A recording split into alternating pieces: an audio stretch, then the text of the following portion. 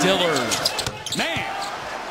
That booger bear is something else. He can shoot lights out. Hey, Garden Seed.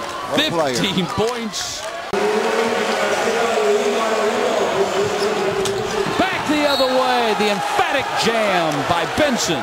Now, let me tell you something, Matt.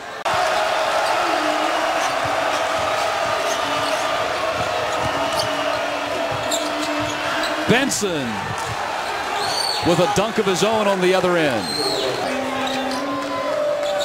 Dillard has yet to score here in the second half. Inside they go to Jalen Robinson, and Dayton really eating up the Crimson Tide right now in the paint. Yeah.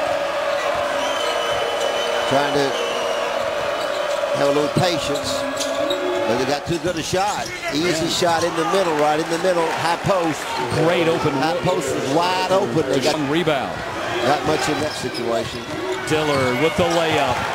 And a 15-point lead for Dayton. It is their largest lead of the night, and it comes with 5.5 minutes to play. Good defense. All it does is change the final score. Dayton, an 81-76 winner over Alabama, as the Flyers are now 6-2 on the season, with Miami of Ohio coming up this weekend.